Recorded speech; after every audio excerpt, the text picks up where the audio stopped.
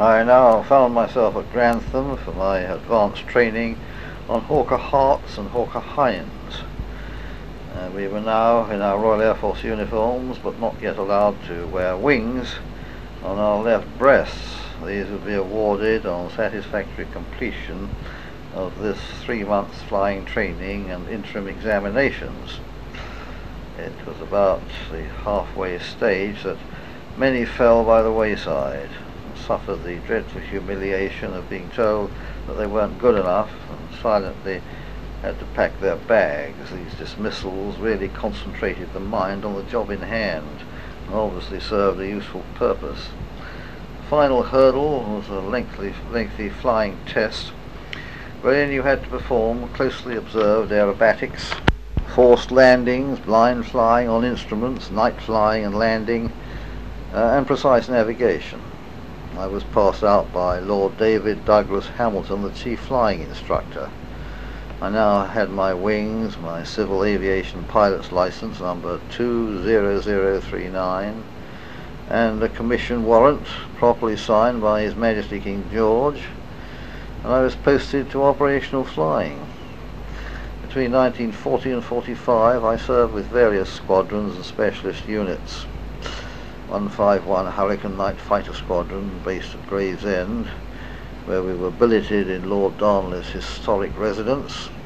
264 Defiant Night Fighter Squadron based at Rochford in Southend, then Martlesham Heath and later Curtin Lindsey. Then 24 VIP Communications Squadron based at Hendon.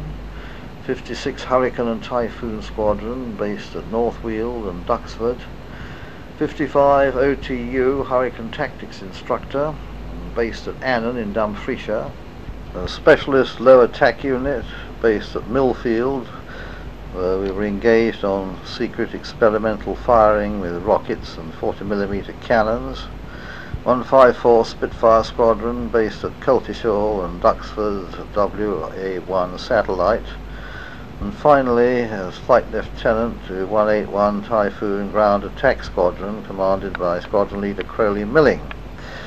I made my last operational flight with 181 Squadron, which was a daylight dive bombing attack on Abbeville Aerodrome with 8 Typhoons. At that time, Abbeville was being used as a forward fighter base by the Luftwaffe.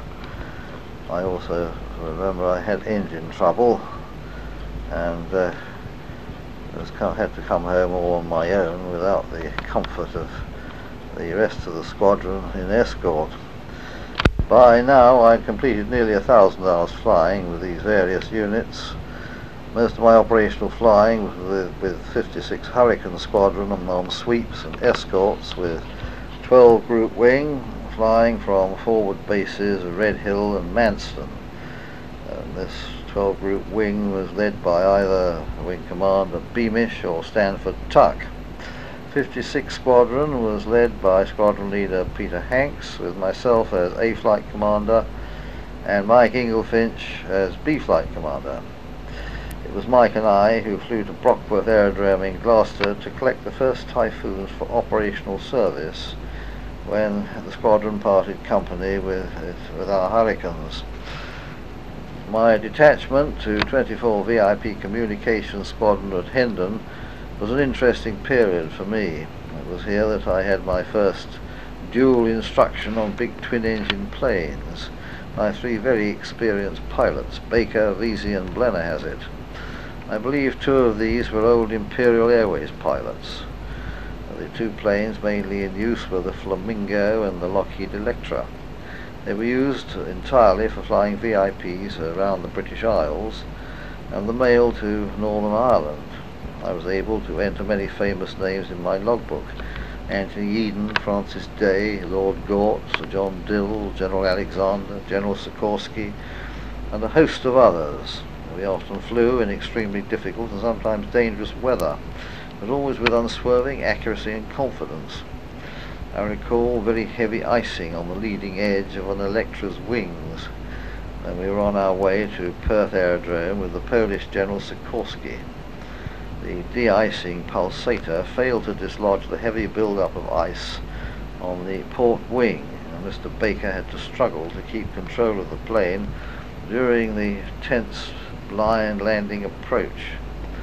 I so well remember the faint smile on his face as we finally came to a standstill at the end of the runway in a blinding snowstorm.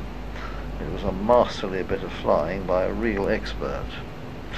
It's a sad fact that my precious flying logbook was lost later on when I was in transit to Germany, wherein all these precious details of operational flights and those marvellous names were recorded. I'd always hoped that it might turn up one day, but 50-odd years is a long time, so I don't think so now. I must now mention the tragic death of my younger brother Dick, who was killed on the Dieppe raid in a twin-engine Blenheim. It was a sad waste. This raid has been described as an incompetent blunder and is mentioned in the book on the life and command of Lord Mountbatten. At the time of this incident, I received a message from an old family friend, Bill Ginn, to say that my father was very ill. I made a quick journey home on emergency leave. On arrival at Beanside, I entered the drawing room to find a coffin draped in a Union Jack with 4 airmen in full dress in attendance. As you can imagine, this was a considerable shock.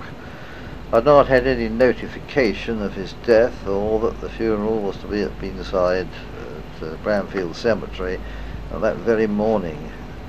My elderly parents were in a very distressed state indeed. They have, of course, been notified officially of his death and the intended formalities. In their unhappy and bewildered state, they had not unreasonably assumed that I had been made aware also. In fact, I probably would not have known anything for some considerable time after the funeral, as it had not, if it hadn't been for Bill Ginn's message about my father's indisposition. The whole thing made me rather angry. On my return to Duxford, I had an interview with the station commander, Group Captain John Grandy. Not long after this, my operational flying duties were ended, and I was posted to the police school at Wheaton in Lancashire. After a brief and intensive course, which included a very interesting and informative spell at the Forensic Science Laboratory at Wakefield, I was instructed to report to an address in Baker Street in London.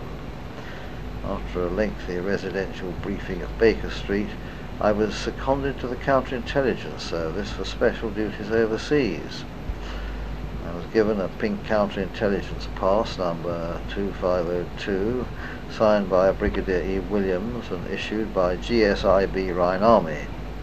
I was then promoted to squadron leader and instructed to report to a Wing Commander Stannard in Brussels for further instructions.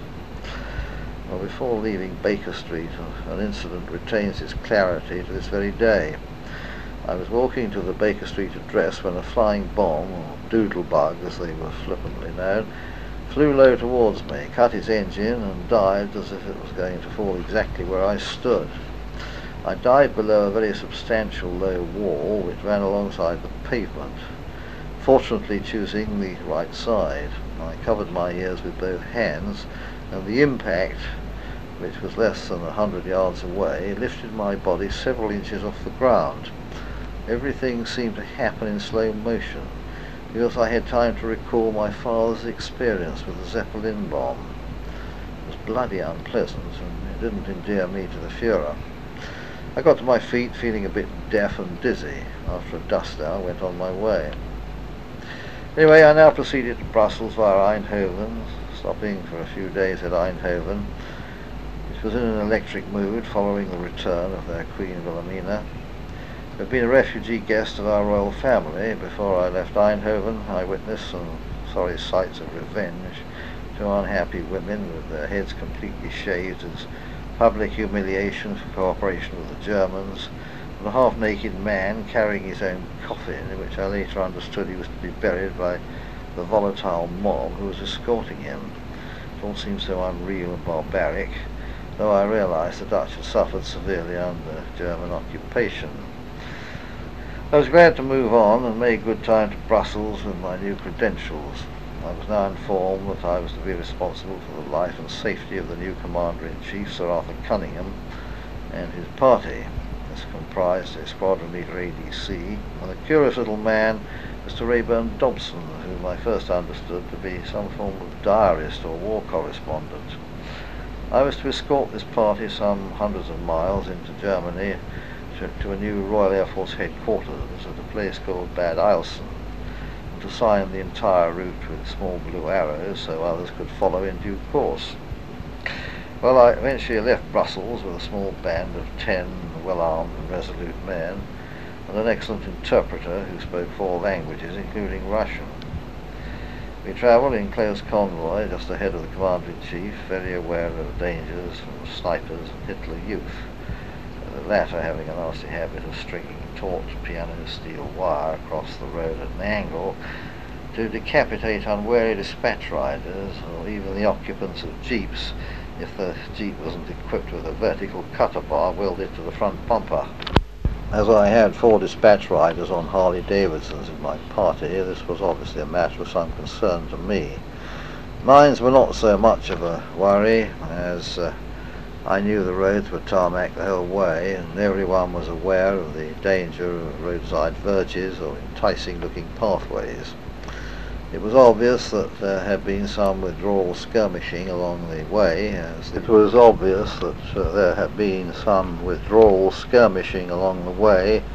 as the occasional tin hat on an impaled rifle testified. We reached the village of Sukteln without incident, where we remained for a few days.